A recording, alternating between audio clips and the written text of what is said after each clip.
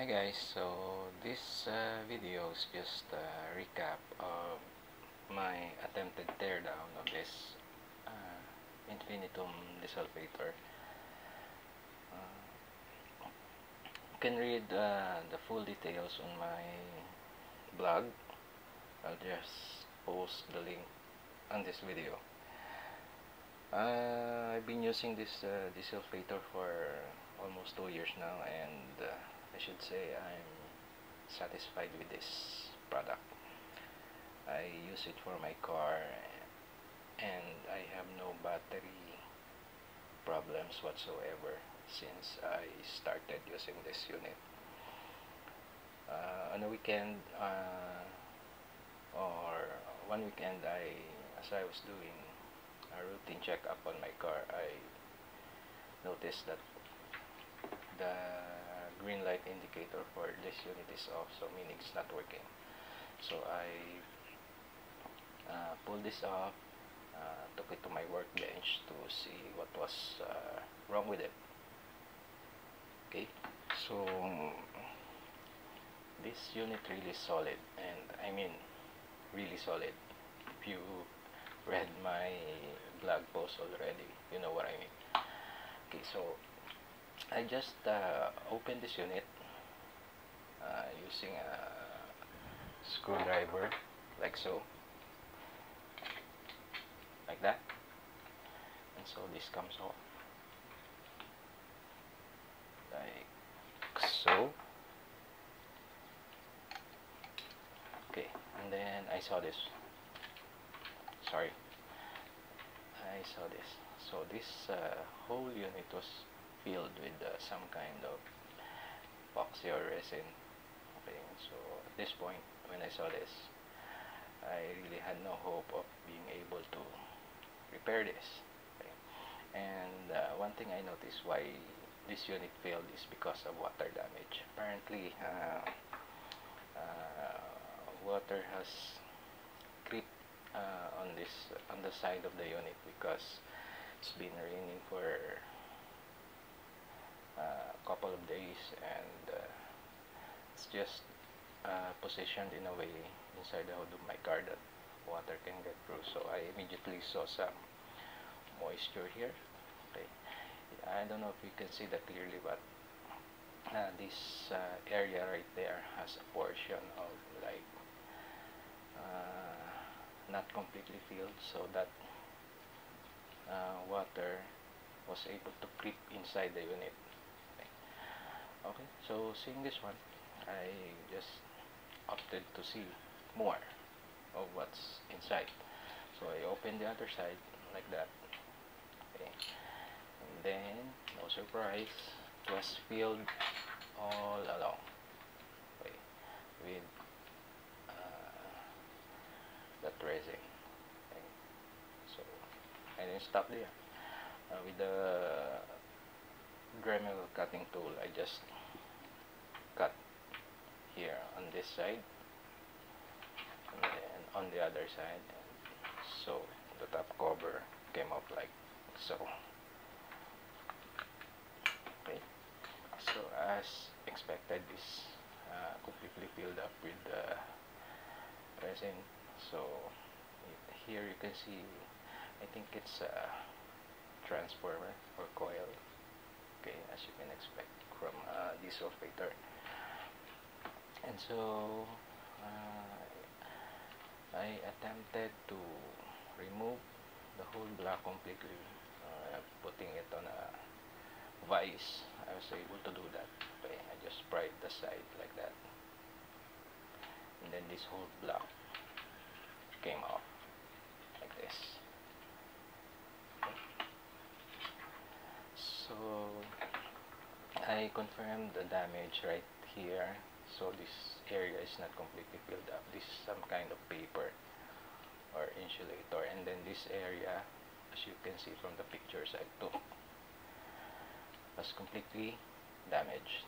Okay, there were water damage here. The PCB traces were, or the copper traces were lifted off the board. Okay, so later on I have to do some reconstructive soldering on that. But before that, I have no intention of being able to repair this, so I just opted to maybe crack this a little more. So I put it again on the vise, and luckily for me, okay, the water seemed to cause a crack around this block. See there? All around. So as I was trying to crack this open, this whole back portion right here just came off. Like so.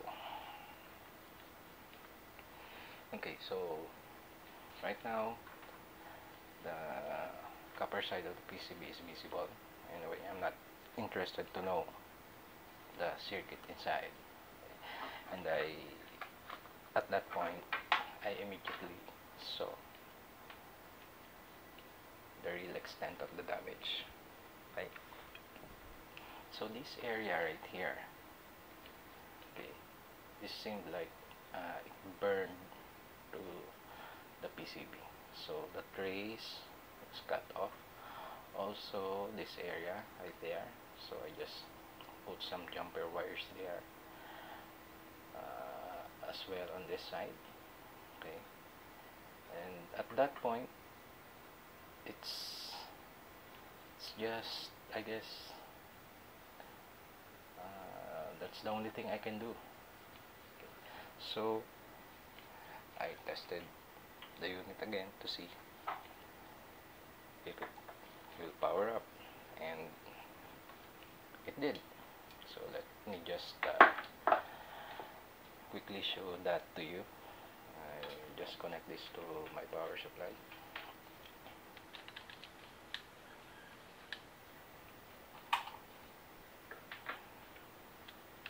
Let me adjust this a little bit so you can see it.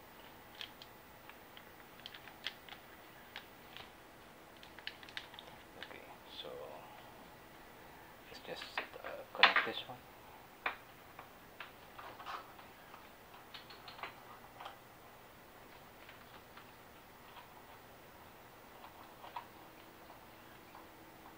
And just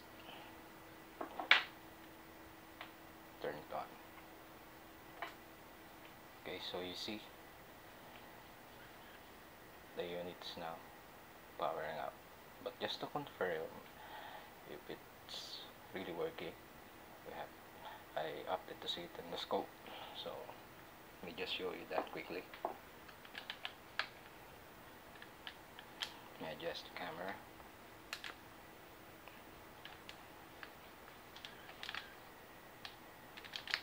Like so. Okay, so I'll just connect the probes directly to the output.